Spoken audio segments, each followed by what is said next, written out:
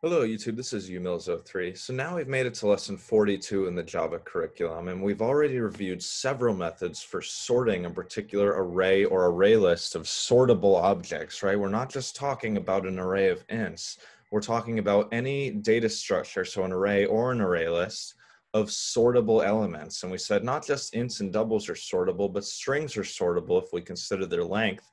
And also person objects are sortable if we consider the compare to method that we implemented in the class. So what we do is we essentially would be taking a look at the person class, and we essentially opened this up and we said, since person implements comparable, it must provide a compare to method that returns an int and accepts an object.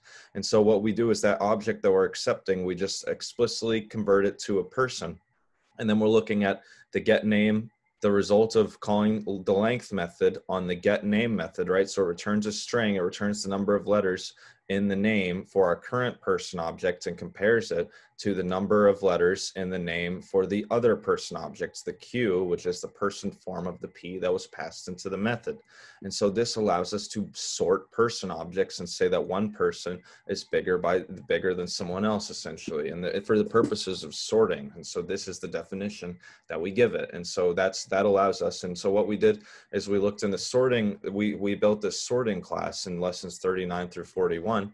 And so we had this selection sort. We have different selection sorts, right? So first we talked about one that just basically switched the values at the different index positions of an int array. And then we said for a string array, it's awfully similar, but we just need to call the length method rather than just looking at array of j and array of index. And then for the person implementation, the array list of person objects, there's a couple things that are different. The first is that we're talking about an array, not an array list, not an array.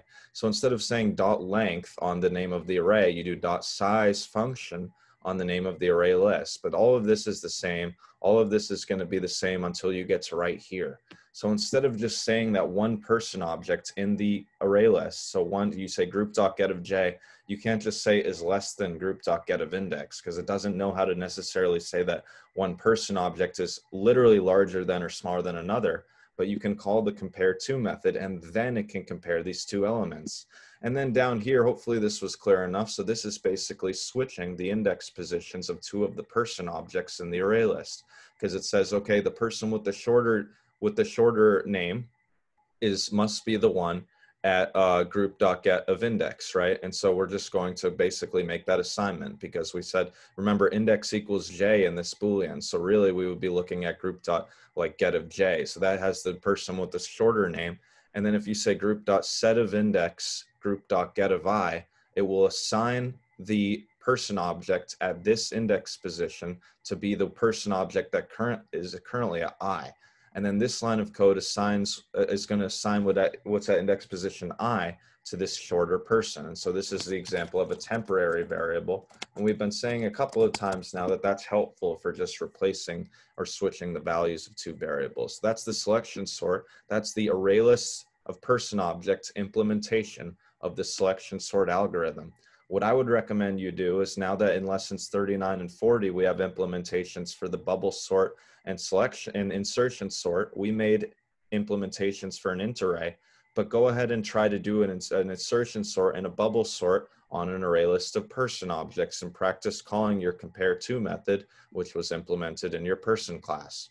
So anyway, so we've already talked a lot about sorting algorithms, and we said that selection sort doesn't perform as well as insertion sort, but it does perform a little bit better than bubble sort, so it's sort of the intermediate. And so we were able to call the two-string representation of the person objects, and we saw that P3 was actually printed before P2 because of the logic of the selection sort algorithm. It said that for person P3, the P3.compare2 of P2 was returning a negative number. So it did the switch and it made P3 come before P2. And so we can just compile that and run that. But I think that's enough of a review of the previous lesson. And so that's why you see the Toby representation of that, printing that person objects before printing the Katrina objects, because it's a selection sort according to the lengths of their names. Let's talk about searching algorithms. So what we're going to do is come up with ways that Java could search for a particular element within an array or an array list. And we're going to start simple. We're just going to start with an array of ints, but we want to work up to maybe searching an array list of person objects for a particular person's name. And so we're going to build on that. But first, what we're going to do is we're going to come up with a class called searching. Just like we have a sorting class from lesson 39 for lesson 42, let's do a searching class that we're going to use for this lesson and the next. What you're going to do is it's basically just going to be a collection of static methods. So we're just going to be comparing and contrasting two searching algorithms between this method, between this lesson and the next lesson. This searching algorithm that we talk about in this lesson is going to be very, very straightforward. If we're given an array and we need to find an element in the array, what we're going to do is we're going to start at the beginning of the array, and we're just going to iterate through the elements until we have a match between the element that we're looking for and the elements in our list. You know, so if there's a match, if we're looking for 42 and one of the elements in our list is 42, then we're going to go ahead and indicate that. So what I'm going to do now, I don't know why that showed up there. So what we're going to do is we're going to build it's called linear search. It's called linear search. And there's a Wikipedia, you know, you can learn about this online, and there's a lot of descriptions that you can see about this online. I'm not just coming up with this term. This is a official algorithm, right? And other programming languages can have sorting and searching algorithms too. Like bubble sort, you could do that in Python. You could do a selection sort in C++, as long as you were using the right data structure. So these are computer programming fundamentals more so than just Java particulars. But what we're going to do is we're going to say that a linear search, which apparently is also called a sequential search, basically just sequentially checks every element of the list until a match has been found. And so we're going to do that with an int array to start, because int arrays are pretty easy to conceptualize. But then we're going to work up to an array list of person objects, where we're going to be searching for a particular name. And then if one of the person objects has a name that matches the string that we pass into that call of the linear search function, then we're going to want to return the index position of that person object within the array list. But we'll get there. So let's go ahead and do public static int linear search. And then we need to pass in an array that we're going to be searching, and then a target value. So a target value that we're looking for. So obviously you need a list, and then what is it that you're looking for? And then what we're going to do is we're going to come up with a couple of initial values. So what we're going to do is we're going to keep track of a Boolean variable that will determine whether or not the value that we're looking for has been found. So what you're going to do is you're going to say Boolean found equals false. And then you could say int result equals -1. So remember, when we talked about in lessons 5 and 6, the string methods, we said that if a substring doesn't exist within a string object on which the substring method is being called, then the index of and last index of methods will return -1. And this is basically going to be an index of method. It's going to return an int. It's going to return an index position where target exists allegedly within this int array. And so what we would do is, what index position would we give if the element doesn't exist within the array? Well, we would just say -1, because obviously someone can't occupy that position. So this would be the indication that we didn't find the element. And then what we're going to do is we're going to iterate through the array. So there's 3 different ways to do that. You can do a while loop, you can do a for loop, or you can do a for each loop. Let's go ahead and do a while loop. So what I'm going to do is I'm going to say, basically, I need to go ahead and check the index position.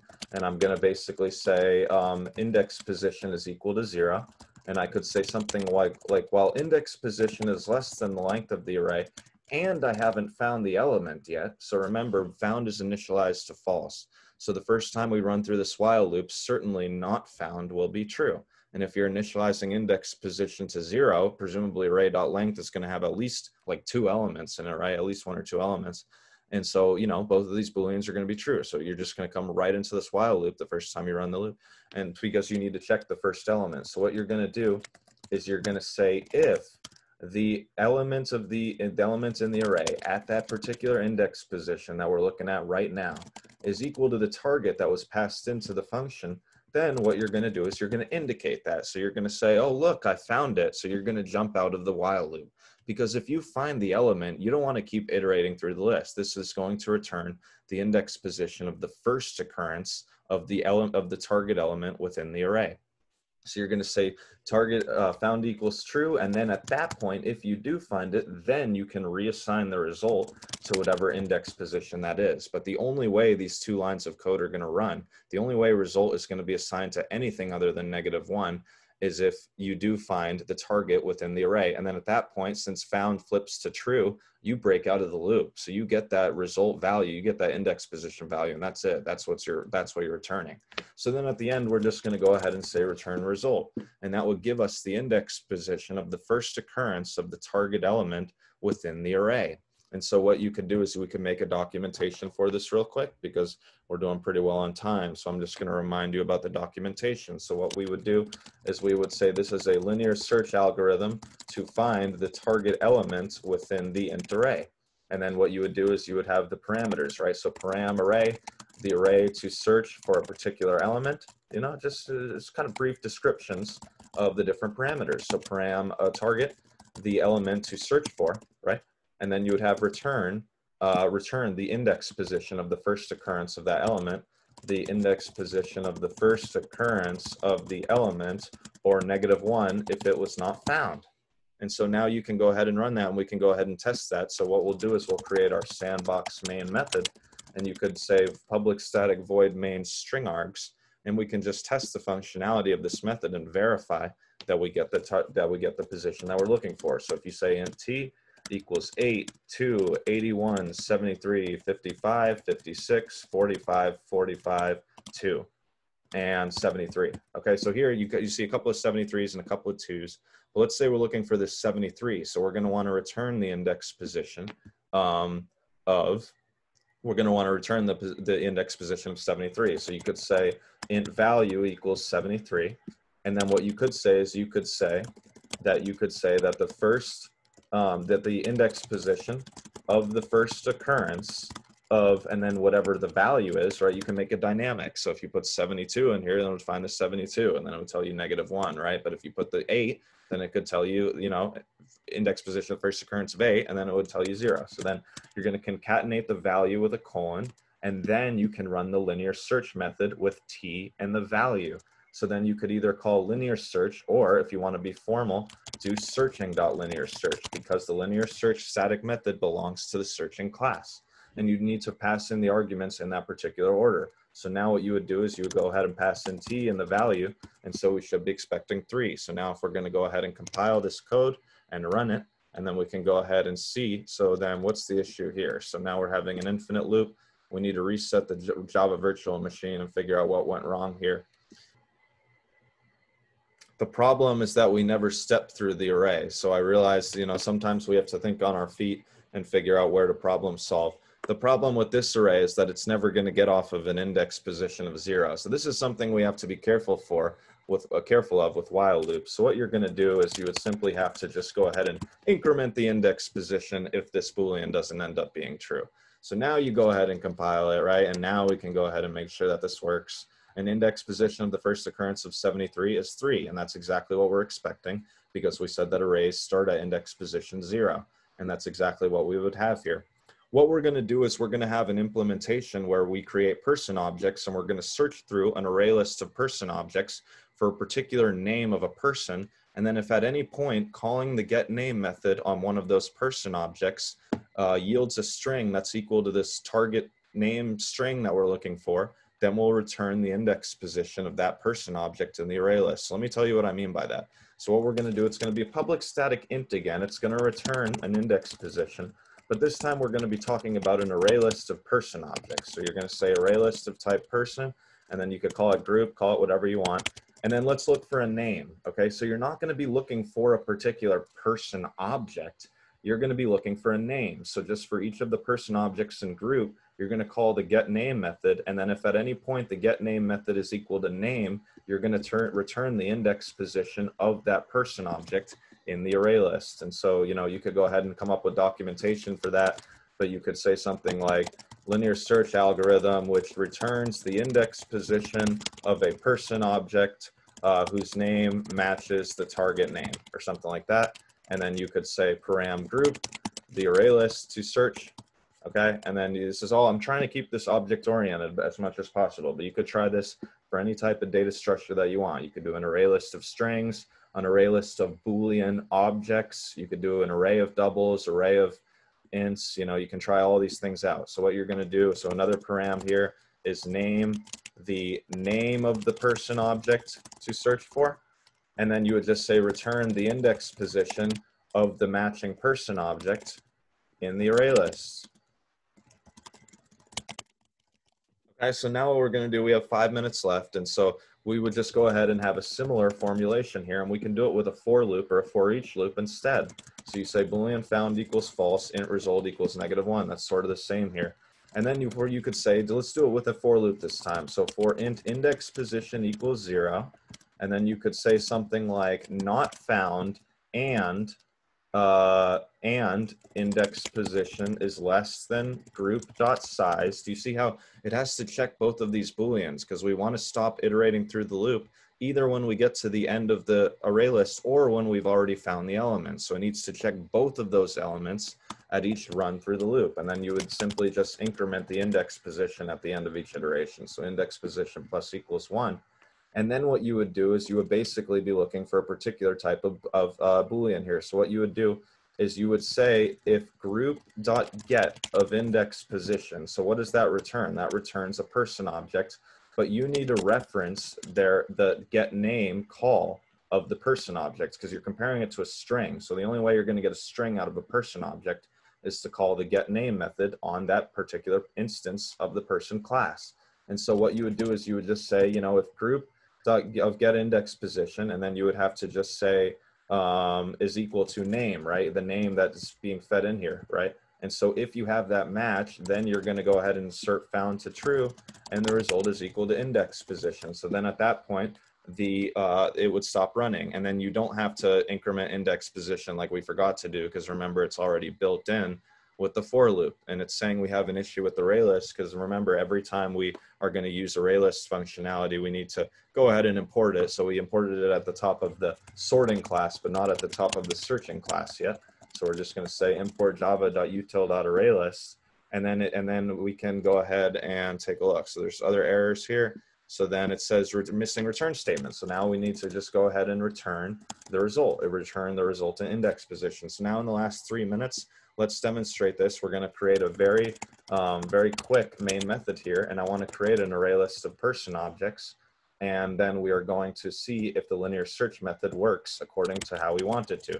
So you could say person1 equals new person, right? And that's going to, I don't know, I can't remember exactly what kinds of constructors do we have here, right? So it assigns different default values depending on which constructor you're using, right? But this code is kind of collapsing on me and hard to read right now, but we can just go ahead and call one of the ordinary constructors, right, just to demonstrate the point here. So let's call person of string name and then age. We can just try calling some of these constructors, right? So we could say person P1 equals new person of Kevin. And so we're just going to want to get the index position where one of our names exists, right? And so then you could say person P2 equals new person of Wallace and Gromit, okay? And then you can call whatever you want. So another person, that could be Bob, right? And we're just going to want to get a particular index position. We're just going to want to get a particular index position.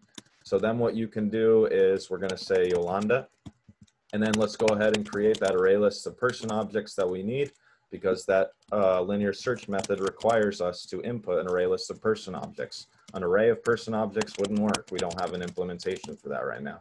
So what you would do, but you could certainly make one. So then you would just go ahead and add these elements, right? So you would say group.add of P1, group.add of P2, group.add of P3, and group.add of P4. And then let's go ahead and just search for the first element. I just want to show you one example, and we're sort of running low on time here, but let's go ahead and make sure that we get an index position of 0 when we search this particular array list, right? So what you would do is you would call linear search or searching.linear search, and then you would pass in the array list, and then you would pass in the string. So then if you call Kevin, right, and then hopefully we're going to be expecting this to print 0 on the console because Kevin is the first element that appears. So now if we're going to go ahead and compile it and run it, and we're going to run the main method of the searching class, and then we're going to go ahead and run it, and indeed we get that 0 there, and that demonstrates that the linear search method appears to be working how it's supposed to be working, right? And then if you went ahead and changed to this, what if you do lowercase kev concatenated with in? The problem here is that it's case sensitive. Remember in lesson 5, we said that the equals method of the string class is case sensitive. So what you would have to do, you would have to change And if you wanted it to be case insensitive, you'd call the equals ignore case method instead. But hopefully that's enough for now. So -1, it didn't exist in the array list. So hopefully that helps you understand. From emails 03, thanks for watching, and please subscribe.